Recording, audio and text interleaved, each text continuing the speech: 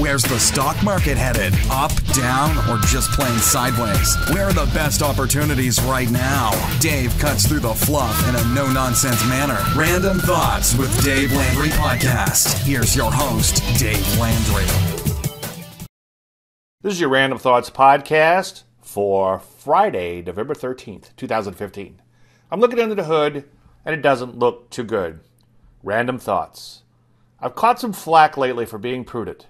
Yes, the P's, S&P 500, and Quack, NASDAQ, have had impressive rallies, but you can't take indices at face value. You have to dig a little deeper to see what's really going on. This can be accomplished using market indicators such as advanced decline line, percent of stocks above the 200-day moving average, and so forth. Although these do have their purposes, I just prefer to get my hands dirty by looking under the hood. If a stock is trending, by law, it has to be making new highs. So the first thing I do is look at all the stocks within my tradable universe, which is average volume, greater than 250K, that are hitting new highs. The number of stocks in the list and the makeup of the stocks in the list can be telling. If there are a few stocks in the list and they are mostly defensive issues or bond related, then the market might be entering a cautious phase. Look into the recent new high lists. The top stocks in the list were mostly bond ETFs, foods, and a few big cap stocks. This, as opposed to numerous more speculative issues, tells me that the market may be in a defensive mode and that the leadership may be narrow. And several thousand others. I then dive in by looking at nearly 2,000 to 3,000 stocks in my tradable universe. This is work, but for me it's like being on a daily treasure hunt. Keep in mind that I'm not obsessing over each and every chart. At a blink of an eye, I could see what stocks are trending and which ones are not. If I do find something interesting, I flag it for further analysis and move on. By rough estimates, I've probably looked at over 15 million charts over the last 20-something years. If you want to become better as a musician, practice. If you want to become better as a technician, then look at charts. Lots of charts. Maybe you came out of the womb being able to read charts. For 99.99% of the rest of us, talent is made, not born. I have to work my ass off. Books have been written on this. The talent thing, not my fat ass. Gladwell's are my favorite. Looking at charts, lots of charts, really gives you a feel for what's actually happening. Ask yourself, are stocks mostly headed higher, lower, or just plain sideways? Where are the setups? Are there few or many? Or are they mostly longs or shorts? Are most stocks trading cleanly, or do most look like an electrocardiogram? Or are they debacle du jours? In other words, stocks that were torpedoed. Just look at what's actually there. Right now, my empirical research is showing that most stocks, other than the aforementioned bond-related funds and selected big-cap issues, are in downtrends, or, at the least, have stalled well short of their old highs. There's quite a few debacle du jours and a plethora of electrocardiograms. To the sectors. Once I get a good feel for things by going through a few thousand stocks, I then turn my focus to the sectors by looking at around 250 sector/sector ETFs. Right now, many such as drugs, health services, transports, and retail have stalled well short of their old highs in their retrace rallies.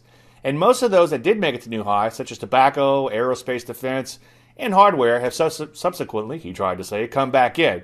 And last but not least, the indices. After the sector analysis, I turned my focus to the indices, looking for signs and signals. The S&P 500 has recently had a sharp retrace rally of nearly 12% in just over 1 month. This is nothing to sneeze at, but in the market, as Janet Jackson says, it's what have you done for me lately? And lately, the market is stalling near its prior highs, suggesting that it might be finally catching up to what I've been seeing internally. Those who failed to sell on the last rally will be forced to rethink things should the recent pullback become more than just that. That's just human nature. There was also a recent bow tie sell signal on a weekly chart. This is where 3 moving averages, the 10 simple, 20 exponential, and 30 exponential, converge and spread out in the opposite direction over a short period of time, giving the appearance of a bow tie. As my good friend Greg Morris once said, in Investing with the Trend, we treat all signals as if it will turn into the big one. And I fully agree. All tops will have signals, but not all signals will turn into tops. Weekly bow ties off of major highs should not be taken lightly. The last 2 times this occurred in the S&P 500 in 2000 and 2008, the market subsequently dropped well over 40%. This might not be the big one, Elizabeth, but the fact that the stalling action is confirmed by most stocks and sectors, you might want to pay attention.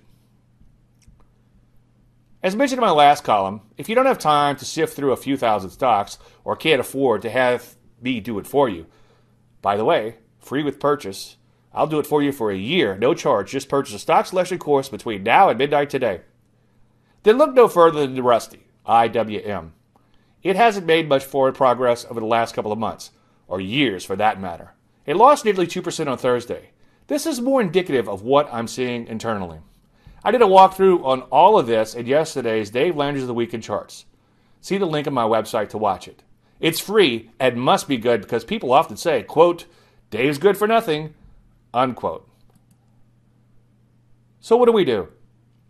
I get criticized for saying a lot of the same stuff. I like to see myself as being patient, persistent, and consistent, and not repetitive. With that said, one sec.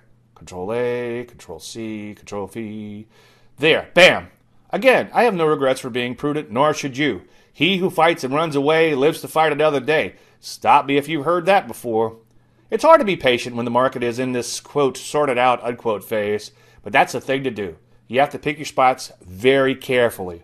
About all I'm seeing on the radar now is a few speculative IPOs. I'm going to nibble there on entries, but for the most part, I'm going to be patient.